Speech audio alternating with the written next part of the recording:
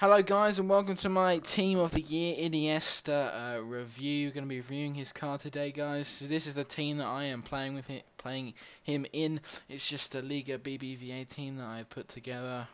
Pepe and Miranda centre back.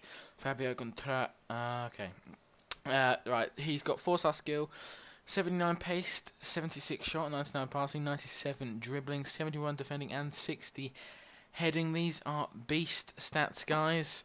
Yep. So I picked him up for I think 999,000 coins, which was pretty cheap at the time. So we're gonna hop in and have a look at the in-game stats in a minute, and then we're gonna compare him with his normal 90 rated card. So these are the in-game stats, guys. If you wanna have a detailed look, just pause the video. But the standout stats are all his passing and crossing stats, because he's kind of a playmaker. He likes to string the balls over to the defenders. He's got great dribbling, don't knock him on his dribbling. He's got the 4-star skill and the 4-star weak foot, which helps out as well, so he can go around players extremely easily. So again, if you want to have a look at these stats, just pause the video and have a slower look if it's going too fast for you. But comparing him here, guys, to his left wing normal card, he's at 90 rated. His Team of the Year is 96. Again, you can see here all of the boosted stats are his ball control, crossing, curving, dribbling. Most of his stats has been boosted. But mostly they're his dribbling and his passing and his like long passing and stuff like that. His long shots has been boosted. I'd like his long shots to be in 90, but to be honest, I think that at the start they felt a bit shabby, but with the start to play, I think his long shots are pretty good. Just sometimes they're a bit inconsistent, but who can knock him on that? If you want to pause the video again to have a look at all of his stats, feel free. I'm going to hop into some clips now of him. I've got Kaka on the penalty at the minute. I'm going to swap over to Iniesta to show you his penalty taking abilities. The green bar in the penalty is pretty big, so he is a good penalty taker to use. What I'm going to do here is just a cheeky little fake smash it down the middle to fool the goalkeeper for his penalty. I thought that was it was an alright penalty. He's definitely got better penalty abilities than that. By sure, he can go bottom left, bottom right, top left, top right, like that. He is a good penalty taker. On to the next clip, popping up in a minute. We've got Iniesta with the brilliant ball to Fabio Contra. Unfortunately, Martins can't pull any off from that cross, but you see in a minute something will come of this. Iniesta there.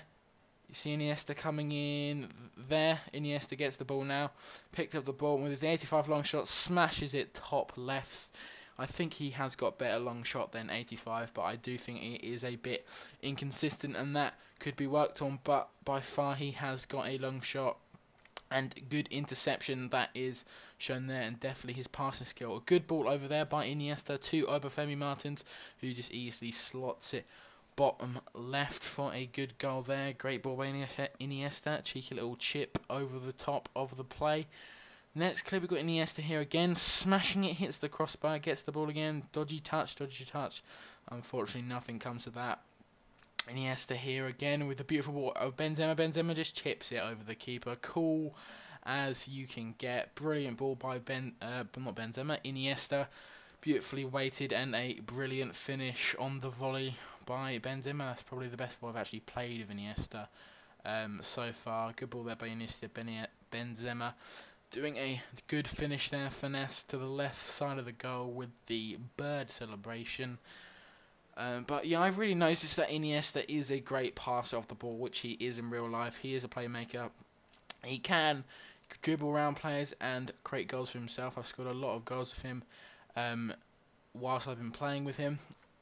But I wouldn't say... Well, I'm playing him centre forward because I wanted him to get more involved with the game. And that is the only downfall, guys, that I say with him. Sometimes, considering where you play him, he may not get into the game enough. Iniesta here with a brilliant ball over to Obafemi Martins, who's free in the middle, who unfortunately puts it over the bar. But Iniesta, my phone is ringing here, guys. Let me just pause that. Iniesta, ball to Iniesta. Iniesta into the box, and who is that? That was Ozil. Ozil, the small German man, puts it into the to the corner. So a good goal there. So his good crossing ability there shown to Ozil. Just puts it into the back of the net here. See, my opponent's pissing around out of the back. Benzema plays the ball. But Iniesta picks up the ball there and just slots it. Cool. Hits the post and goes in. Great finish by Iniesta. His finishing has definitely been boosted as well. But don't knock him by playing him centre forward or striker or something like that. Or can you play him striker? I don't know. We'll move him to centre forward and play him striker or something like that. He could be a good striker. He just lacks the pace a bit.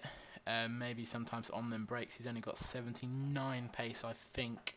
I can't remember, but I think he's definitely a good player. Don't knock him on that. Iniesta here with the corner to Miranda. I think that was Miranda just putting it over the bar. Iniesta for the corner.